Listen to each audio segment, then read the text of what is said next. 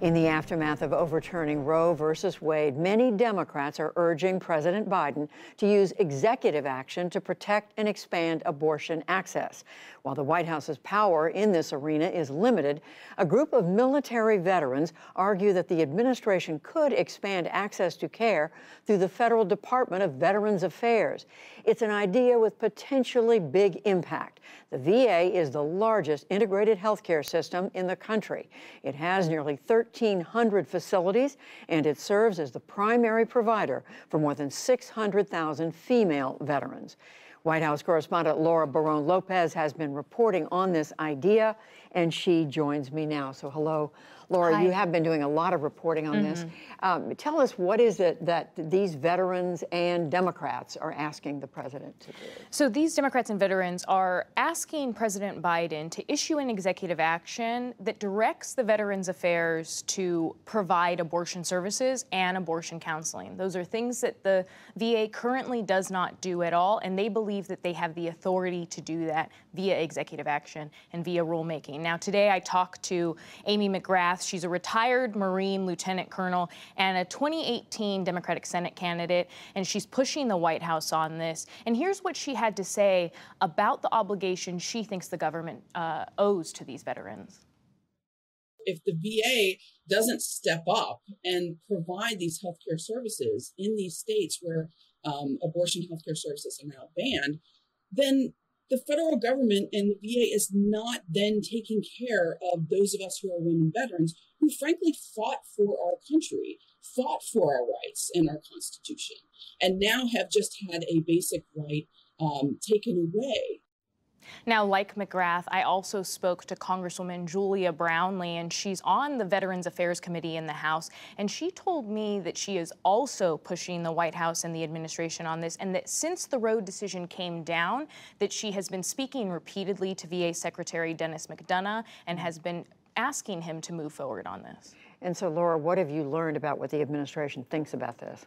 So, VA Secretary Dennis McDonough has actually talked about this with Congress as recently as April, so before the decision came down, and he said that our statute would allow us to provide abortion services. We do not provide abortion services pursuant to rulemaking. It's not that I feel it, it's that the law does permit. And so today, I asked White House Press Secretary Karine Jean-Pierre what she had to say about the VA Secretary's comments, as well as whether or not the White House was going to pursue executive action. And here's what she said. The administration and the VA are committed to providing health care to veterans, and the VA continues to offer reproductive health care services to their veterans as well. As you note, current regulation doesn't allow for the VA to provide abortions. We're going to continue to review, we're going to continue to explore every possible option to protect women's rights and access to reproductive health. And so, as you hear there, the White House is being very cautious right now. Essentially, part of that is because of the fact that they're concerned about potential legal challenges, not just with a proposal like this, but with any other executive action proposal that President Biden could pursue. And also, what we know about President Biden is that as someone who was a member of the Senate for so long, so many years, that he prefers Congress to take action first before he goes the route of executive actions. Well, as you say, we know many of these executive actions people are proposing to the White House could face legal challenges. What do we know about the legal challenges this could face? Right. So the short answer is that it is probably going to happen, simply because almost everything that the president does will be challenged, given the nature of the Supreme Court decision and the creativity that the White House may be pursuing. But so I want to dive a little deeper. The Republicans have argued that a 1992 law that was passed regarding veterans' health care prohibits the Veterans Affairs Department from providing abortions. Now, I spoke to a number of legal experts, some lawyers today, and they said, though, that they think that the Veterans Affairs could have a strong case because that 1992 law is so narrow in its language and what it specifically provides to the VA that it does not apply to pre-existing authority that the VA had or subsequent authority that was bestowed upon the VA.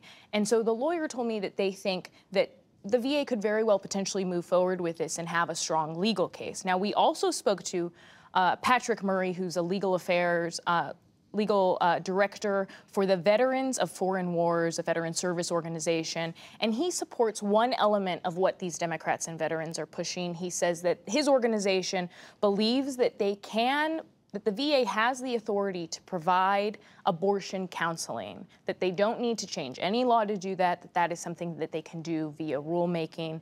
But again, Judy, to your point, a lot of this is going to end up in the courts. So knowing that, knowing these challenges are coming, why are these advocates pushing so hard despite that?